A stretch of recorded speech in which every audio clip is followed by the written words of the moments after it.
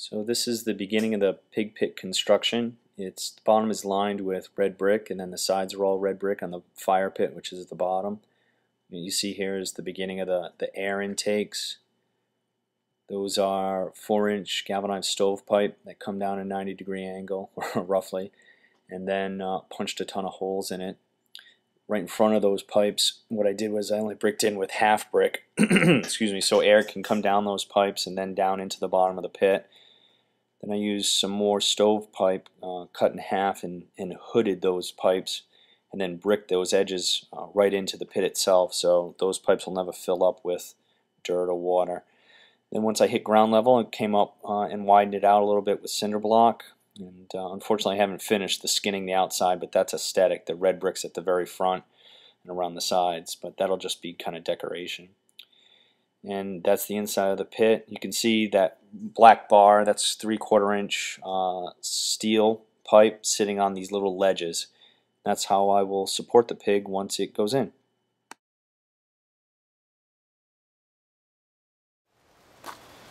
It's Friday morning.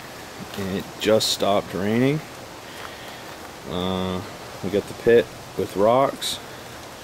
I'm going to get a fire going, see if we can get this thing dried out a little bit, and see if we can cook a pig. Well, it's about 10:30. We got a pretty good fire going in here. Took forever to get the fire lit, but looks like we're cooking now. The sun is hopefully gonna maybe try to peek out. Doesn't look too promising though. It's kind of gross out still. They're saying it's not supposed to rain anymore. Maybe a thunderstorm late tonight, but once the pig's in here, it doesn't matter. Keep our fingers crossed. So this is the construction of the new pit lid. So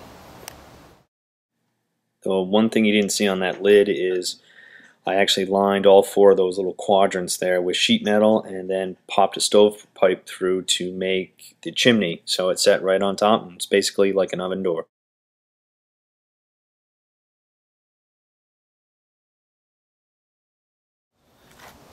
That is, I don't know, he said a little over 200, so I'm guessing, I don't know, 205, 210, somewhere in there. It's a big ass pig. Getting ready to roll it up in the burlap and we'll hopefully get in the pit. Alright, next step, got all the cabbage laid out on the chicken wire, and we're going to roll the pig up and make a big pig package. Alright, pit's ready, that thing's fired up, we got a bunch of bags of charcoal going in, pig package is rolled up, ready to go, we got the chains on it so we can put it on the pig stretcher, and she's going in. Oh, pig is in, look at that, thing of beauty. So now throw some hickory in there, throw the lid on, and time to cook. Mission accomplished. We're actually cooking now. So let that fire up just a little bit, and then I'll go and get some aluminum foil, put it on the 2 air takes, dampen it down a little bit, and let it roast for 24 hours. I did not touch that pit lid until the following morning about 11:30. Popped it off, took a temp of the pig, and it was more than done, and then I just let it go again. Never had to add any more charcoal, nothing. There it goes. I think it's on. Good, how you doing? Good. We got to pause for intermission. I'm not a gambler. That's enough. I'm a pig. What's your pin number? I'm an ATM. I'm an ATM. What's your pin number? How long was it down there? Brian, how long was that down there? 1:30 yesterday afternoon. Yeah, this is gonna flame up though, so we wanna. Really? Yeah, once it gets some good air in there, it'll start cooking. You appreciate your eyebrows, right? Your facial hair. You guys have gloves too? No, it's only he's going down for the chain. Right, I have no feeling in my 2 fingers, so I can grab it. Chain man. Where are we going? Oh, sorry. Where are we going with this? What we're gonna do is it's gonna go up onto the side, and then just right here on the floor, on the ground, and I'm gonna put that cover on, and then we'll put it on top. And then you pick it up and put them on the Okay, so we need one on that. Yeah, we need a couple of guys on that. Don't you have like a boat winch or something? I'm sorry. If you guys, I'm seriously gonna call you. We got a pine tree here. I know. You just lift it up. Yeah.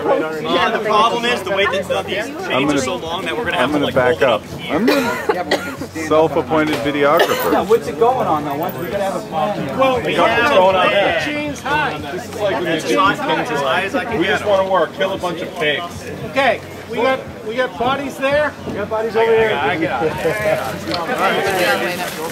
Up and onto the edge. No. I know. Come on, baby. Come this way. Come my way. Come my way. Don't cut Frank in half.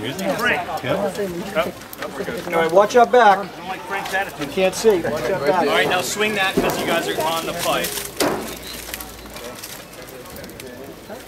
Perfect. Got a little fat running out of that. Yeah, thanks. What was the pleasure? Well done. Sorry.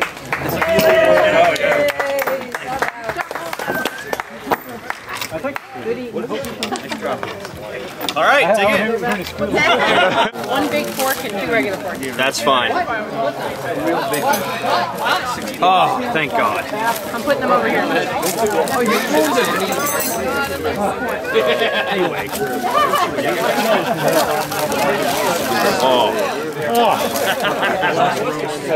He makes money. You go. Hot pig. Damn hot pig. Skin roasted up nice too. Not yet. I think it's something. You wouldn't want that. Yeah, thank you. None of the kids. Yeah, take a bite out of it.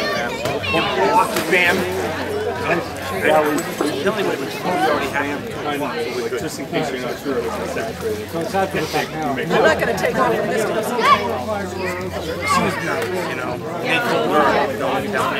Hey. First thing she does. Right. Oh, you don't believe this.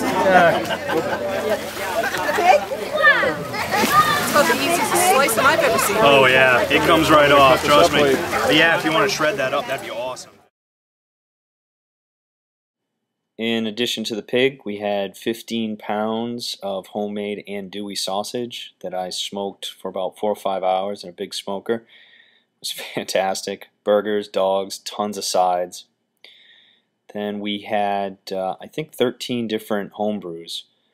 There's 6 there. Dunkel, Rum Barrel Cider, American Amber, Danf Beer, Kolsch, IPA.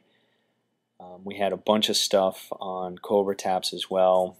There were all the loose kegs, although that's not all of them. We had a wheat and ESB on Cobra Tap.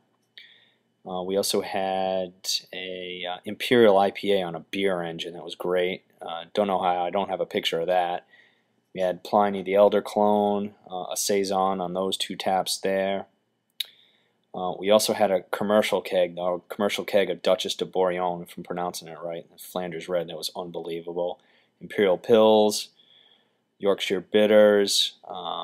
So we had a bunch of stuff. I'm not even sure how much that is. I'll have to count it all up. But 13, 14 beers. And unfortunately, we did have a Bud Light for the quote-unquote common folk. So after 200 pounds of pig and a whole bunch of great home brews, the best thing to do at that point is jump on the 50, 60-foot homemade slip and slide.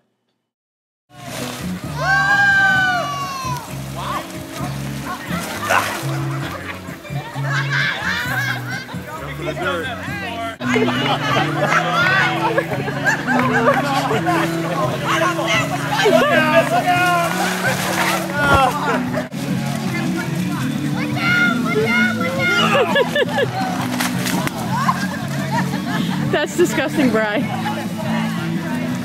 got money. Oh, that's gonna hurt. Now you hurt me! Sorry. And that's how you roast a pig, the right way.